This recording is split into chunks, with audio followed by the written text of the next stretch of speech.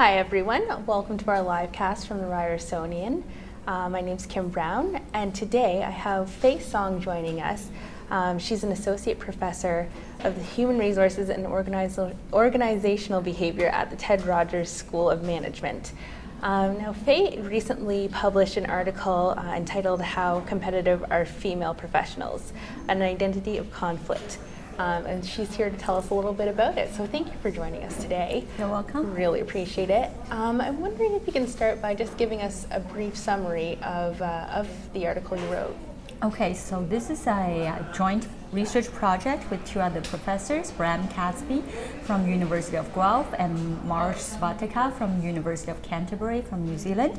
So in this project, it's a behavioral experimental lab study, and we basically examine and empirically test the idea that for a lot of female professionals, they face an internal identity conflict in the sense that there are two identities embedded in themselves: the caring female or motherly identity, a caregiver identity, versus a competitive, committed professional identity.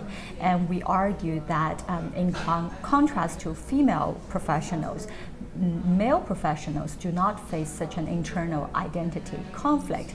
And using a widely used psychological methodology called identity priming, we show that when primed, when being primed with this female caretaker identity, female professionals turn out to be not as competitive as their counterpart male professionals.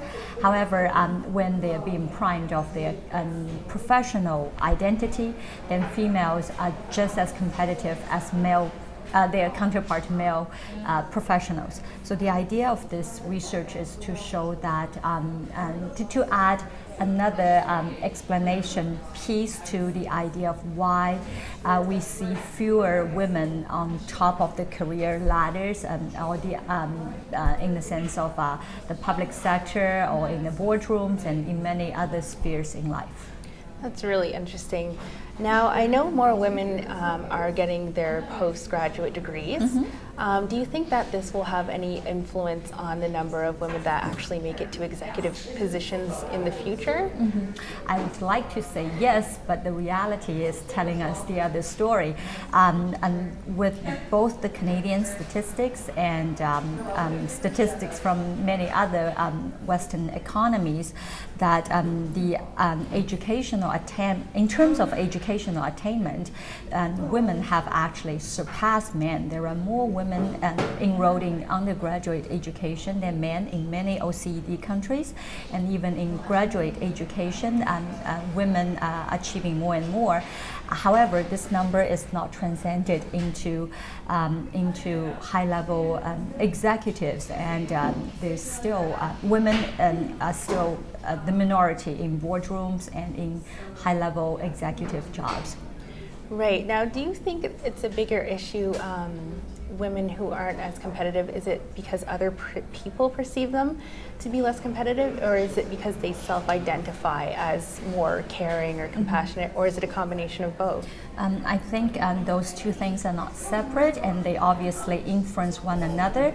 Obviously, in terms of the social norm and the perception both men and women hold about women, yes, the social norm and the social expectation is such that women are considered less competitive. But I think what's important, and that in our current research, is to show that when being primed with a certain identity, women also see themselves and actually behave less competitively than men, but not all the time, only when one identity is being primed in them. And finally, how do you think we can start to change these attitudes towards women and maybe see more of them in higher positions? What can we do? I think that's complex question, and unfortunately our research didn't really provide very clear prescriptives how to make women more competitive. But I think obviously there are many things that can make women more competitive. For one thing, in our study, when they are reminded of their professional identity, they do show an equal amount of competitiveness as men. So that's one thing, and that when they think of themselves as professionals, they are just as competitive as men. And I think a lot of positive female role models can be a very positive influence on young female professionals as well. Wonderful. Well, thank you, Fei. I really do appreciate it again for you taking the time to come into with us. So signing off from Ryerson Live webcast. We'll see you tomorrow. Thank you.